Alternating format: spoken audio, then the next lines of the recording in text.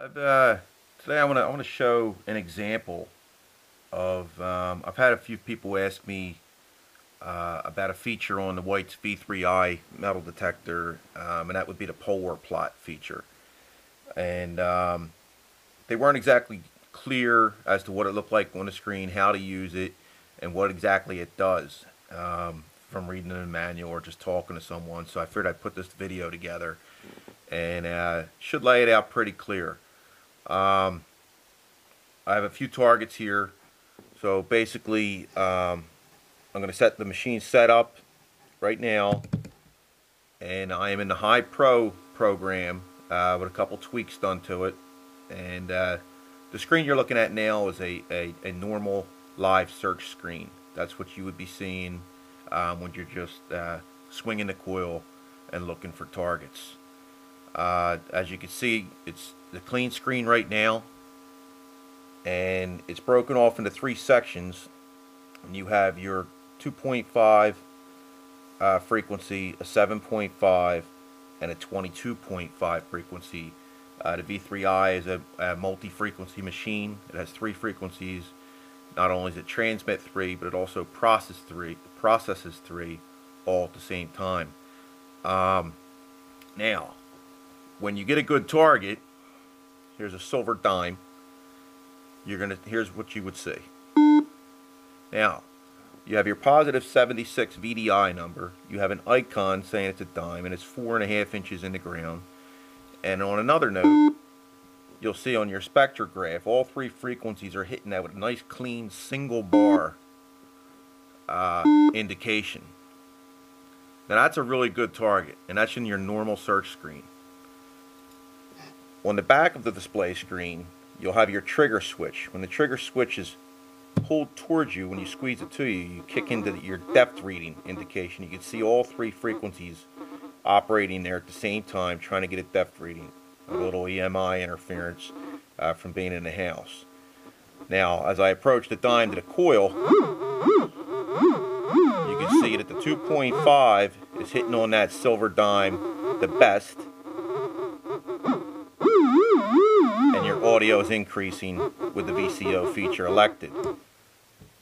Release the trigger, you're back in the normal operating search mode.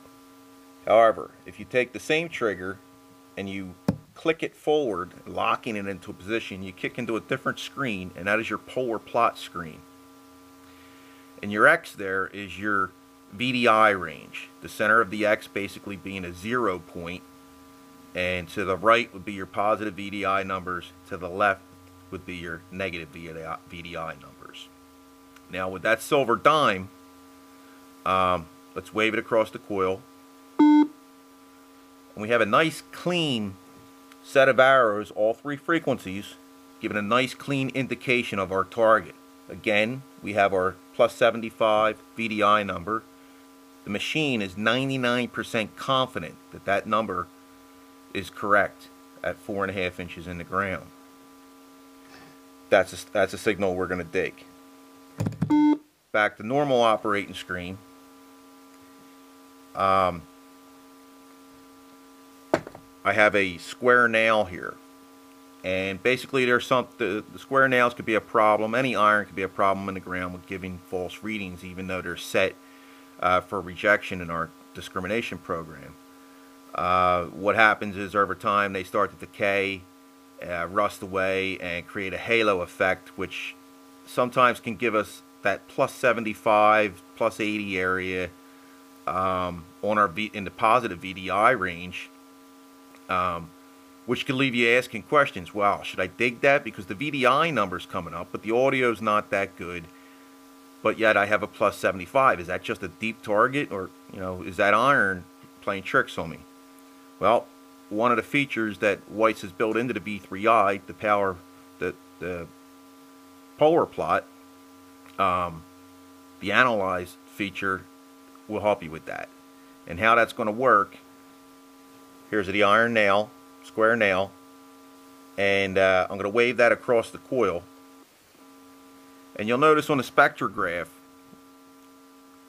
we didn't get any good straight bars. They're all red, they're all smeared. and we have no audio. It's a broke up, basically nulled out signal. However, this one's out of the ground. However, as I stated, when they're in the ground for sometimes, you can get that plus 75 signal. Now, say that we did get that when I waved that nail pass, and the audio was kind of there, but we weren't sure. One way you can check is, again, by pushing our trigger forward, locking it, going into polar plot. And when you're off to the side of the target, wait for your threshold to tone out. You have a nice, clean, steady threshold, and slowly wave the coil across the target area and see what happens. Now, I just waved the coil across the target, and not only did the machine null out, but you can see on our polar plot feature that all three frequencies have gone to the left into the negative side. Unlike the dime, which I'll wave across, is a good clean signal on all three frequencies on the positive 76 side. So that feature inside of itself can, really help you determine whether or not you're going to dig a signal. Again, there's the square nail, and it's all the lines are all over the board, and it's 34% sure that it's a negative target. We wouldn't dig that. We would keep on walking, keep on hunting. Now, squeeze and release, back to normal operating. Some things we find in the field, these rings, I don't know if they're off wagons or horses or what have it. A little EMI there. But they could be a little funny to determine, even though they're iron. I believe they have some mixed alloys in them. Now I'll wave this across the coil, and you can see on the spectrograph, not only do we have a positive 47 on the VDI, even though the object is iron, our audio isn't all that good. It's a little it's way broken up, and our spectrograph is smeared all over the screen. And we're getting like a plus 50 indication. Again, push your trigger forward, wave it over, and we're getting a plus 47, but our polar plot lines, our frequency arrows, are pretty much grouped together. We're not getting a good clean, even though they're pointing on the positive side, it's not a good clean signal. They're just squirrely, all bunched together. Really not a good target. And with the audio nulling out, I would keep on walking. What you're looking for, a target within the same VDI range, that positive 50. I have a musket ball here. We'll wave that across the coil. I get a nice 52. Our spectrograph bars are all in line. We have a good icon. Now let's kick into the polar plot by locking our trigger forward. We have a nice clean indication with all three frequencies separated, not bunched together. It's a positive 51, and our machine is 99% confident that that is a good target. So that one we're going to dig, unlike that mess of the plus 50 from the round iron ring. So that right there, that analysis feature right there could really save you a lot of time in the field, deciding whether you're going to dig or not dig a target that you're a little unsure about from your regular search screen mode. Again, it's just one more great feature on another great machine by White's, and I hope that helps you out. I hope I explained it fairly well, and good luck out there.